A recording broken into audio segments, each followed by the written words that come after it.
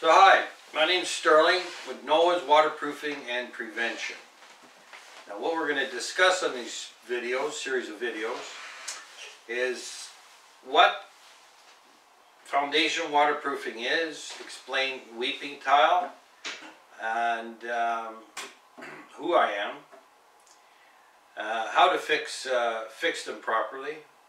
We're going to get into tuning up your wet basement, tuning up these weeping tile, and we'll get into some questionable problems. So let's start with who I am. Okay, I was a pool builder in the United States. I was educated in the United States. I'm a graduate of Rensselaer Polytechnic Institute, which is an engineering degree. Returning to Canada, I worked for a wholesale swimming pool equipment distributor for 5 years, and I went on my own, and I was in for 25 years wholesaling swimming pool equipment and spa equipment. And then I started Royal Spas, a manufacturer of acrylic hot tubs, and had an early retirement. And I ran into some people into doing this waterproofing, and I got involved. And that was, I'm approaching 20 years of doing this. And so I didn't learn this business digging. I learned it from the marketing point of view, and understanding some specific sciences, physics that is needed to really do waterproofing properly. Now, to begin with, I was laying weeping tile when I was 10 years old. My father was a brick contractor. He had the contract to put all the bricks on suburban homes. Now, this is interesting. The bricklayers put in the weeping tile. Plumbers did not put in weeping tile because they weren't ready on the job site. Now, at 10 years old, my old man, he said, Sterling, I want you to go and put these weeping tile. Now this is some weeping tile that we dug up, and he said just place these side by side all the way around the house. Okay, tight like this. Now there was a grade line, there was a plumb line, okay, so that we had proper grade on the weeping tile. Okay, so we need a grade to the storms. Okay, a grade. So I had to go and put them side by side, and excuse me,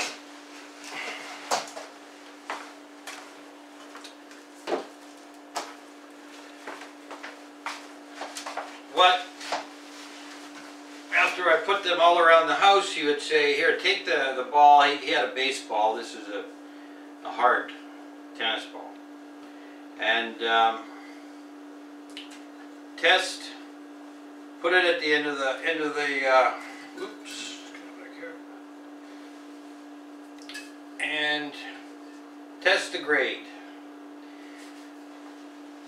Now, this type of detail you'll never see today. Okay, now this ball will end up in the front of the house. So he'd say, Sterling, go down go get the balls in the front of the house, so they would come out at the front of the houses. Yeah, they did that. Okay, he says, and I'm not asking questions. Okay, I'm not asking questions.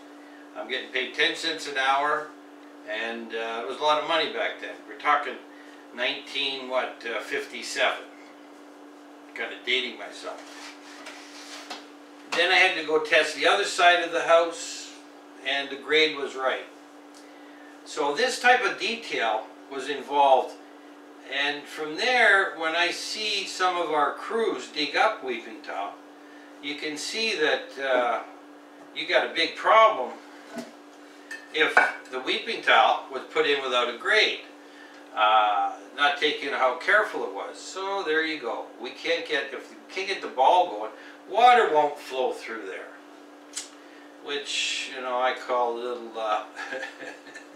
sabotage or total ignorance. Then he would give me a bucket of water with these burlap strips to put over these joints. There you go. A filter between the joints. Rarely do I ever dig up weeping towel and we see this burlap filter. So that means fine dirt can infiltrate through this here, these gaps. So it was completed, crushed stone was put over, and backfilled. Now you can have your plumbers do the front connects up to your cleanout. But that the bricklayers put in the weeping towel. I don't know who taught my old man, but you know, to great detail. This foundation draining system is tantamount to keeping your basement dry. Now, if it's not, if it doesn't have the proper grade, which is I believe 1 inch per 100 foot, you're going to get this leveling.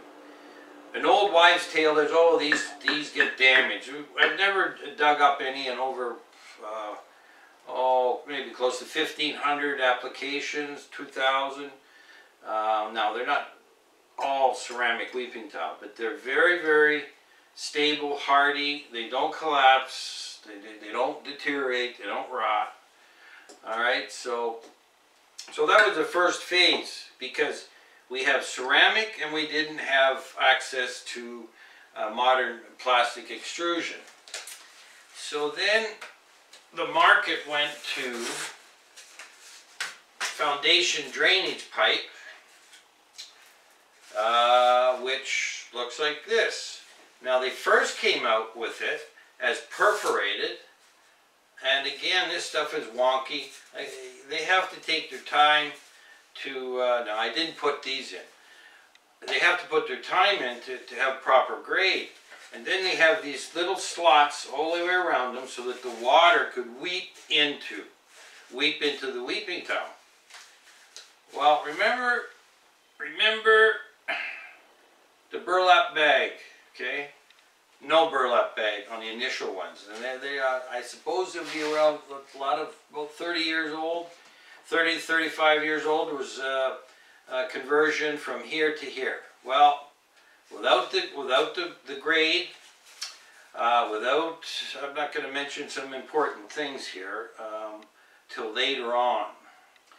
So we have these little holes. So we got all water will come in there, and we've got some videos to show you, but some of these weeping towel totally end up getting totally plugged and impacted.